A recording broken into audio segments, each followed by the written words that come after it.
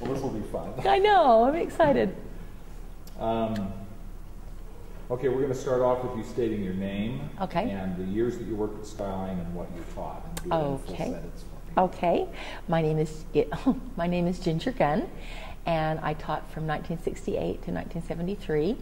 I taught all different kinds of history. I even taught an economics class, and that was it. I think that was it. Yeah. You said your name is Ginger Gunn. It is. Did I say was? Oh, you did say it right. You had the right tense. Yeah. I started Ginger Vaughn the first year, yes. and now it's Ginger Gunn. Well, we were just talking about that. How was it to walk in? How old were you when you started teaching? I was 21 years old. 21 years old. And I was teaching 18-year-olds. Oh, and I wasn't married the first year. So, quite interesting. I used to get love notes. I'd come in and I'd have 3 or 4 little folded love notes on my desk, and, you know, that kind of thing. Were they just razzing you, or were they serious? No, they were just razzing me. You know, they would just thought that was so funny. And then when I'd be teaching, they'd be like this, staring at me, and oh, you guys, stop it. Well, there were those of us who thought you were pretty good looking. So cute. They were so cute. Well, yeah, I guess in those days, huh? Were we all? Yeah. Yes, yes. Why did you get into teaching? You know, as I thought about that question, I always wanted to teach. When I was little, we used to play teacher. You know, we'd play students and teacher, and I think I was always the teacher because I was the bossiest one in my group. You know, and I think I've always loved to teach, and I love to boss people around. So we felt that way. Yeah. Oh, I bet you did. I bet you did. I have no problem. Well, you had to take charge. Oh, you better believe it. Oh, yeah. I hope you've given this a little thought. Do you have some images or memories of Skyline? Not so much that Randy forgot his.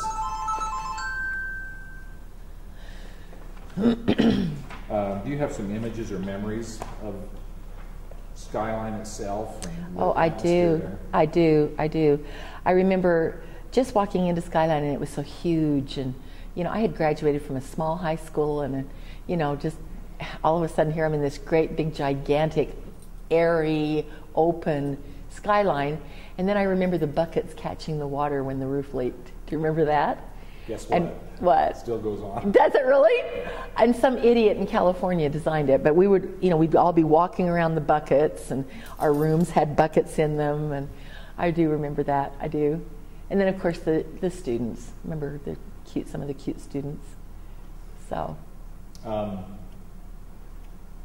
You mentioned that you knew Ernie Pisa before you came to work. I did. He was my junior high principal. Yeah. Start at Granite again. Park. Ernie Pisa yes. was.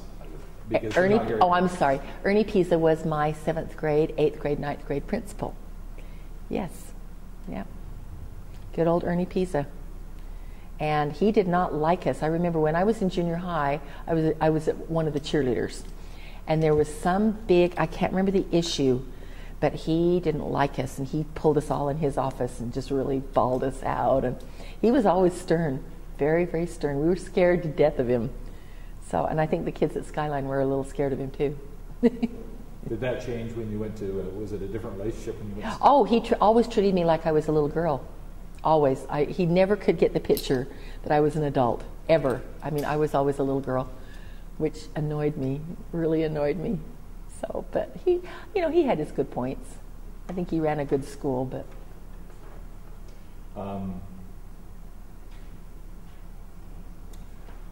As you think about teaching today and teaching back then, would you do a little comparison about how it was to teach students and the challenges you had then and the things that were easier then compared to today?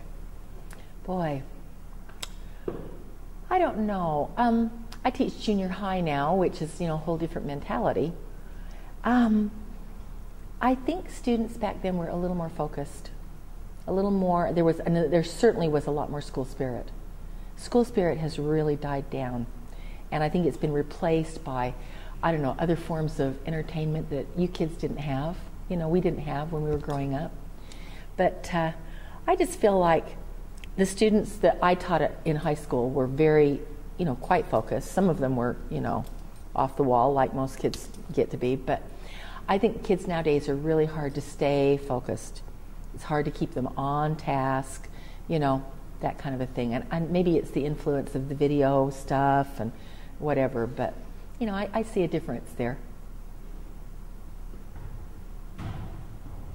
Are there any things that you've thought about reminiscing that you miss about that era? Maybe you've covered some of them. Are there other things that you miss about that era? Have I missed anything about that era? You know, when you teach in high school, you're so caught up in it. It's such an exciting time of life. You know, I mean, the kids are all excited and the activities were really fun. Everybody gets excited about that. You know, I kind of miss that. You know, I mean, you still get a little bit of that now, but I just don't think kids are as excited about activities. Assemblies, I mean, nobody missed assemblies in those days. Now, I think hardly anybody goes to assemblies in high school. So, you know, that's kind of a shame, because I was always really loving and involved with that kind of stuff. Just loved it. Can you think of any students that you particularly remember? Oh, Tell yeah. us a little bit about why. Oh, yeah. Oh, I can remember Richard Irian. And I hate, if Rich is here at at the reunion, I'm sorry, Richard. But he was so cute. I mean, they would just tease me. Those football guys would tease me and tease me. Well, he grew up to be, you know, a doctor, as we all know. And he was my mother's doctor. And I told him, I said, Richard, if I ever wake up on a gurney and you're standing over me, I'm going to slug you. Don't you dare touch me. Anyway, he's such a sweetheart now, but he was a wild boy. He was one of those little wild and crazy guys.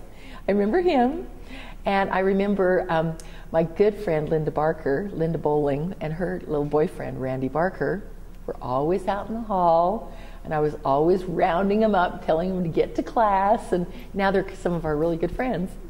So anyway, those were always cute kids, and my cheerleaders were cute. I was the cheerleading sponsor.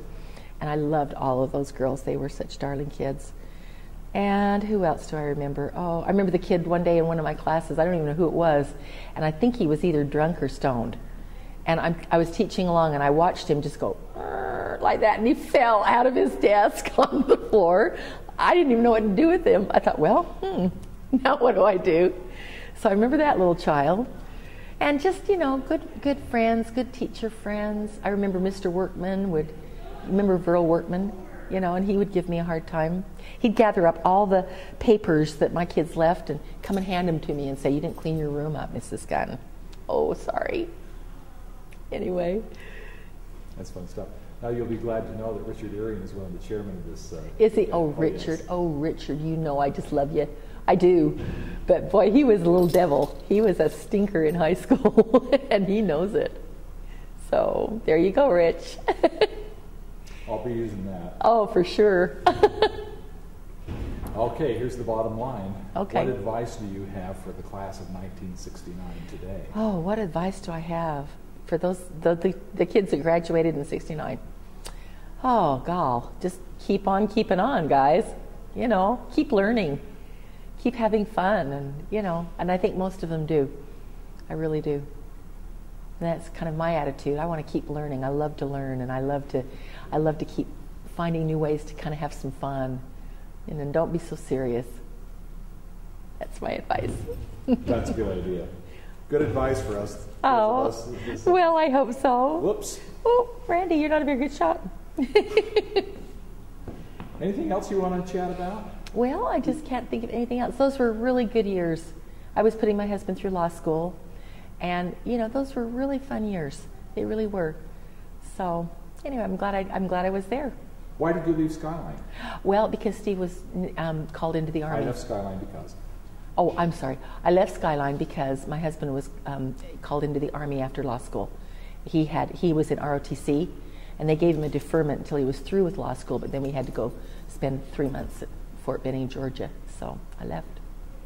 Yeah. And then came back? Then I came back, and then I had my dance school for 28 years, which is the other half of me. Okay, and then I got back into teaching in 11 years ago. So, and here I am. I was surprised. I'll shut it down now. I was surprised to find you in Granite District still. I am here.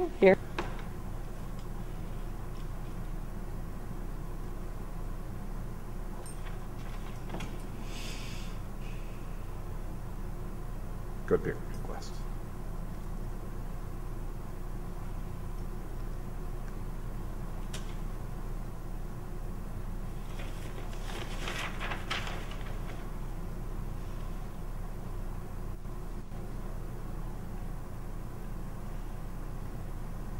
son, and my daughter, and my daughter, and my daughter. And then that's my husband. And the other photos? Yeah. Oh, these are my baby, and they're all my family. Yeah. Those are my kids when they were little. I like that one because I can remember that they were cute.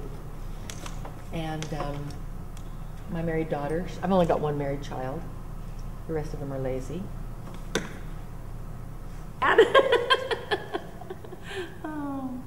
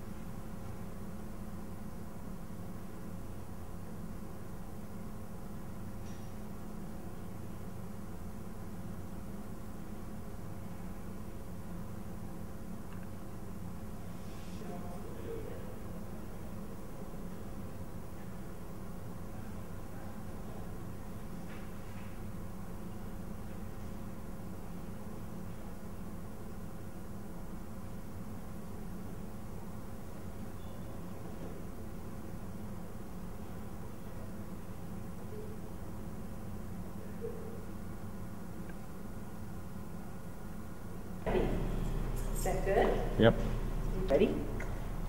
Oh, do it again with the key. Oh. Just like you did the first time. Oh, okay. Ready? Okay. Here I go. Oh, where's your house?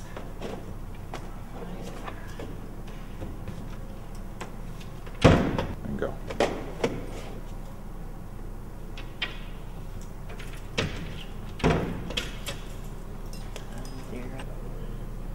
You can go ahead now to your desk. And just walk over here. And I'll sit down. Let's see if I got that on. Oh.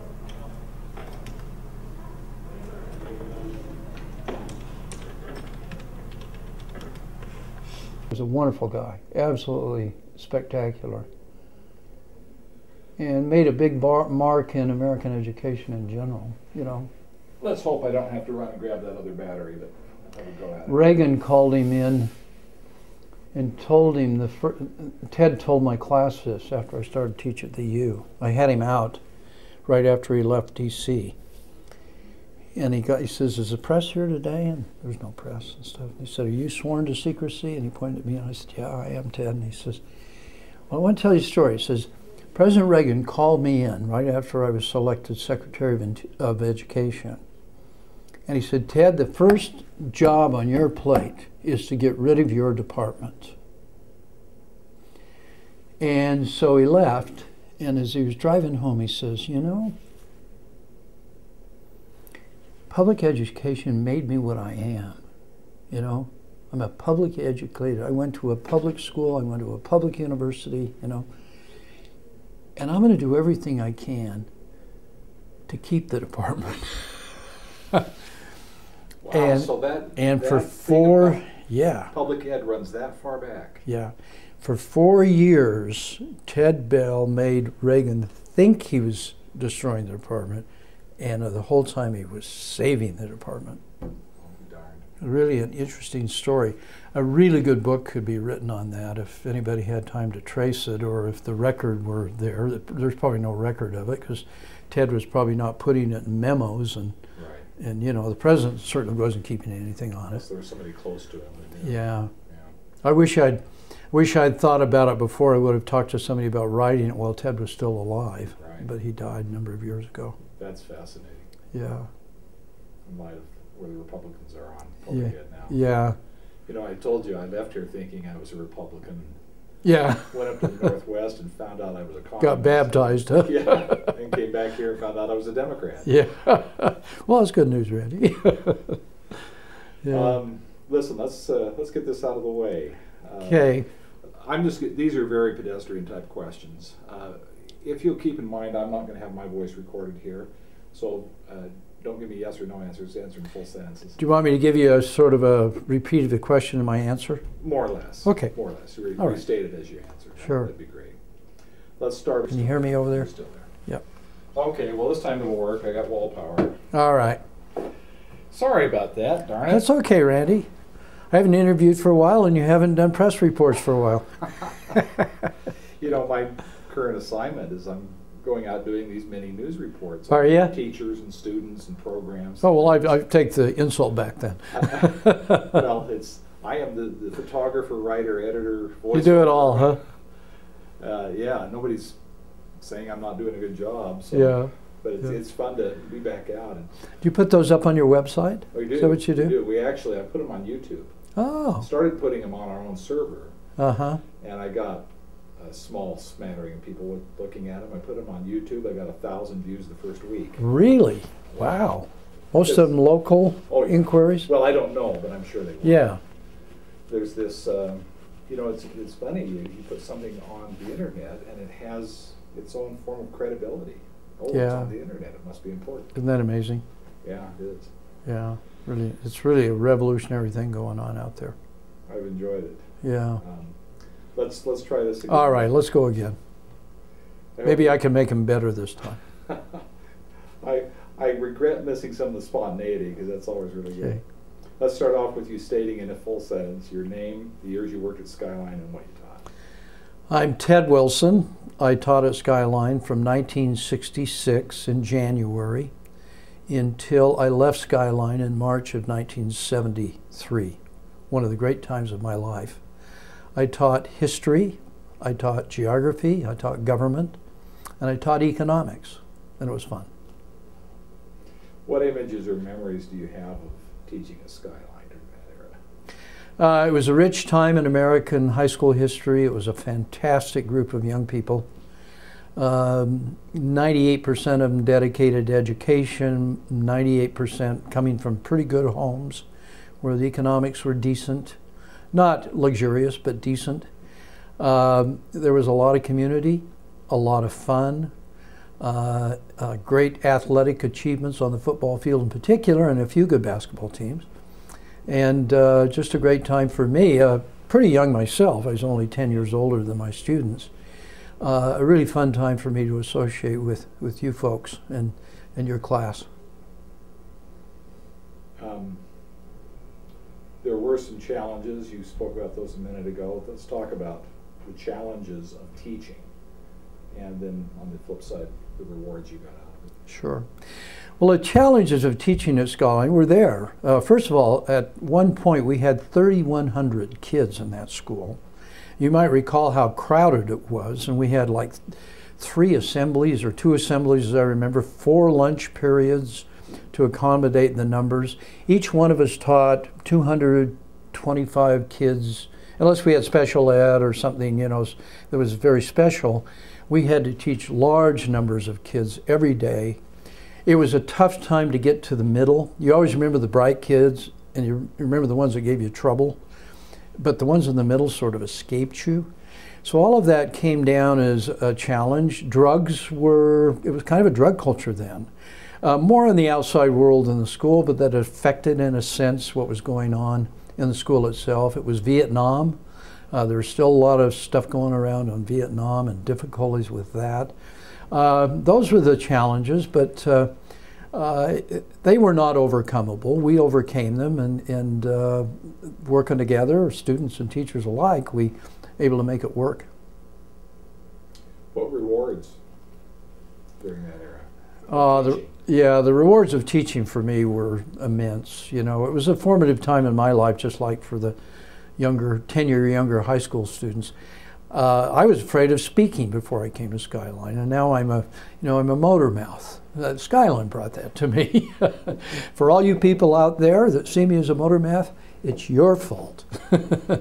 That's what made me a politician, I guess. I love the experience of students that really wanted a personal relationship and would come in and talk to me about their problems and their educational needs, and brought their families in on it. You know, there was so much of that was very, very rich.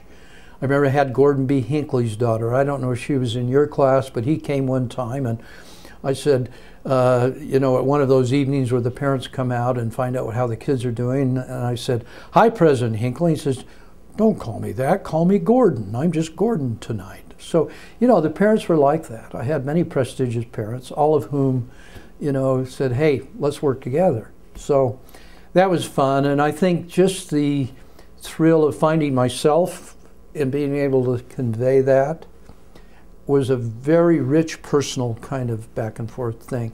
Teachers learn a lot more than the students, not only about the subject they teach, but about their own lives, because students are great to bounce off of, and that's really makes teaching a rich experience. I didn't ask this before, but why did you teach political science? I had a degree in political science, and my minor was in geography. And then a little bit later on, in the school year 68-69, I went to the University of Washington in Seattle and got a master's degree in economics. So that pretty much put me in that groove, in the social studies groove.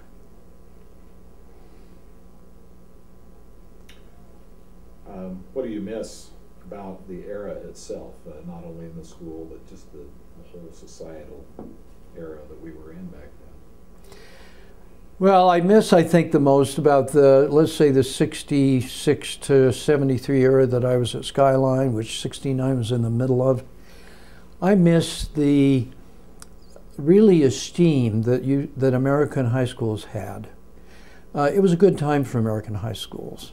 People saw it as a rich place to be very active in activities, a place to learn by community venture, a place to really study hard. I mean, the demands on study were pretty high. And I think that whole era really, the high school was sort of the epicenter of many social activities in America. Parents came together more often. And so in a way, we've lost some of that richness. The electronic world has peeled us away. The social world has somewhat pulled us away. Issues are now more contentious in a way between racial and other kinds of divides. And so, I don't know, it was just a great time to be in high school and to be in a high school. It was exciting. Remember, those halls were very noisy. Still are. Not much has changed. Have you walked those halls in the last few years? No, I haven't. Same colors, same tile? Yeah, yeah. Here's a question I hadn't asked previously. I don't know if you can think of something off the top of your head. Are there any classroom anecdotes that stick out in your mind? One day, it was Friday, and it was Friday before a football game. Nobody is in either the teaching or learning mode. And when I was in the Army, I weighed 145 pounds when I was at Skyline. I had learned to arm wrestle from a guy that was very, very good at it. He had been a professional arm wrestler, if there is such a category. He was in the NBA of arm wrestlers. He taught me a technique of twisting the arm of my opponent and going down this way rather than taking them head on, and it changes the leverage or something. So I thought I'd take on a few football players. And I had some big kids in my class. And one by one, I demolished them. I promise you, Randy, I demolished them. But right in the middle of one of those, the door opened in the back, and it was Ernest Pisa, the principal. And he looked at me, and he went, "Mr. Wilson." I walked out into the hall. Now, Ernie Pisa had a very strict demeanor, not only over students, but over teachers. And I thought I'd be in my car driving away with my pink slip. And Ernie said, "What are you doing?" I said, "You know, we've worked all week, Mr. Pisa, on some hard subject matter, and I just thought I'd beat a few football players in arm wrestling." He said, "Did you beat them?" And I said, "I beat them." And he said, "Well, have fun." And he laughed. He forgot what he came to tell me. It was fun, and he had a pretty good sense of humor. You got away with it. Yeah. I won't use this on tape, but I'm in contact with his son Greg. Oh, are you really? Going to supply us with some material about his dad that we'll use in this tape. Oh, I loved Ernie. Yeah. Ernie and I started off a little competitive with him because he's such a grumpy old guy, you know. But when you get him in his office, he wasn't.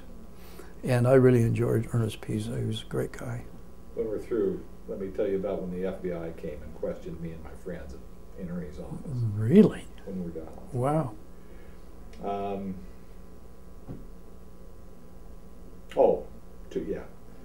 Any students that you remember that come to mind? Well, Rich Arian always comes around because I knew Rich later in life, and so he's very cemented in my we served on some church work up at the university at one time and together, and his wife Gloria, who I think was one of your classmates. I may be wrong about that. Mary Dixon, I think she was in your class. She was a great friend of mine. A lot of names don't come to my head because, you know, I should have brought my yearbook to pick the individuals out. When you get as old as I am, you remember faces, you remember scenes, you remember things, but the names themselves don't come back as quickly. Do you have any advice for the class of '69? Now I'm 70 years old, I can give out advice. And my advice is this: enjoy every period of your life. Never find yourself stopping and saying, "I wish I was older for X reason. My teenager's grown up, my children are out of school, I don't have to pay college costs anymore." Hey, enjoy every one of them, even if you have to pay college costs, because they're all very special. And as you move along, you find out that enjoying every minute is what's important about, you know, being here on this earth. So do it. That's an order. Good stuff. I had a thought come in the middle there, and I thought I'll get back to it at the end.